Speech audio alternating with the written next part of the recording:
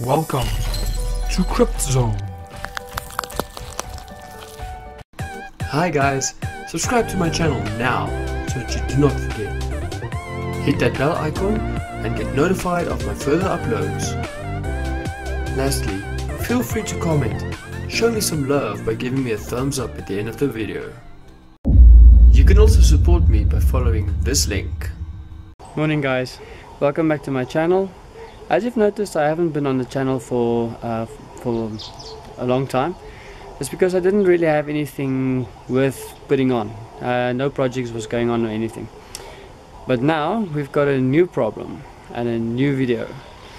So a few weeks ago I've noticed that there's a problem with my car, not pulling correctly, loss of power, no performance, that kind of stuff. Just to find out that the timing gear was worn out on the shaft. Later on I found out the shaft itself on the keyway has been worn out a bit on the crankshaft. So we made a plan to fit it. It worked for 4 days and now suddenly the car again has no power, same story. It's like it's missing or missing and idling. So we are on the hunt now to find the problem and then how to fix the problem. That's the other problem. So problems, or not problems, just challenges. That's our challenge for today.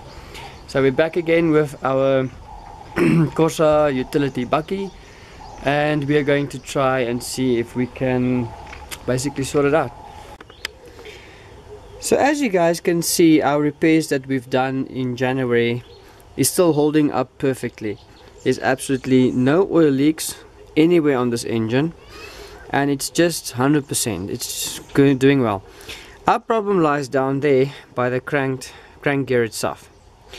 So the first step that we have to do is we're going to have to remove the air filter, this assembly, take off the V-belt and take off the side cover to see if we have play again on the crankshaft.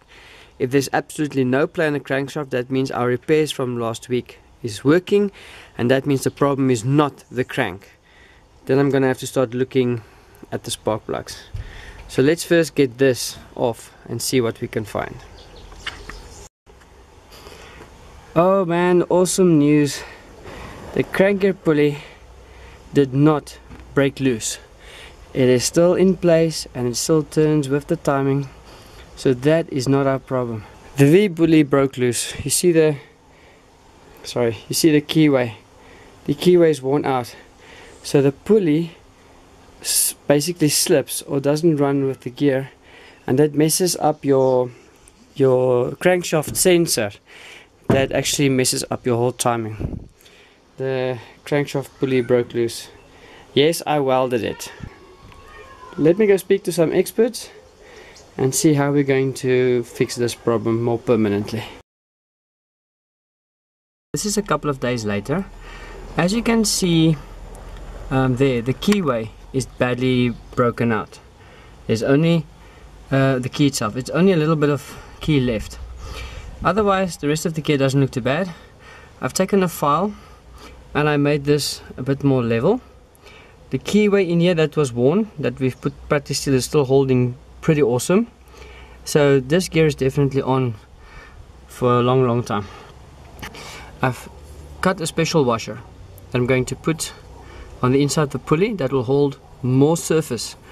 As you can see, it's about the same size as the gear. So the idea is for the pulley to grab the whole space instead of just half of the gear, which the smaller pulley is doing. Let me show you guys. It's a bit smaller.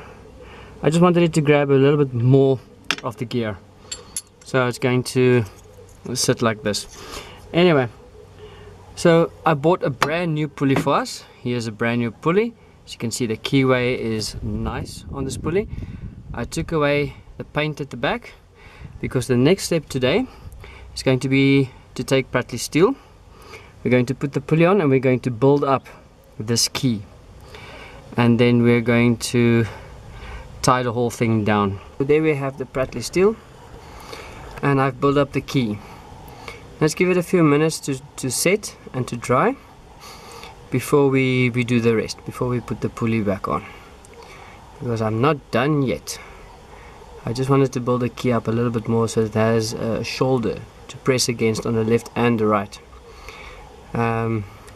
So yeah, when the pulley is on, when the key is dry, we're going to put another bit of Pratley steel all around the edging, and yeah, when we pull that pulley down, it should spread out and hopefully stick to the whole gear, not just the keyway. And then if some of the Pratley steel comes through the key, well, that's even better, because then we can spread it around and make sure that the whole entire circle, or the inside of the pulley as well as the key, is also level with the Pratley steel. Okay, we are 3 minutes in and the Pratley steel has set. It's still mushy, but it's set, it's holding the shape.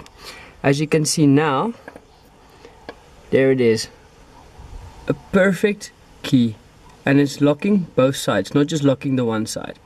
So now we're going to put Pratley steel on the back, and then we're going to touch it up here on the front before we pull the whole thing down with the washer. And there you have it. The pulley is on, the new and the old washer is in.